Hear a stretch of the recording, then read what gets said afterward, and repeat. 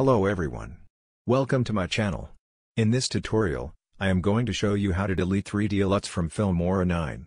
Sometimes you added too many LUTs into Filmora 9 and you want to clean the stuff. Here's how you can do that. Firstly, select the clip, then go to Color tab, check 3D LUT box, select the LUT you want to remove, and click on the trash bin icon to remove it. Alternatively, you can go to the Advanced tab. Select Preset and 3D LUT. Now you can select which LUT you want to delete in this folder by right-click on the LUT and delete. That's simple, right? I hope this tutorial can help you save your time when editing videos with Filmora 9. If you like the tutorial, let me know at the comment section below. Don't forget to like and subscribe to my channel to watch more tutorials like this. Thanks for watching and I will see you in my next videos. Bye for now.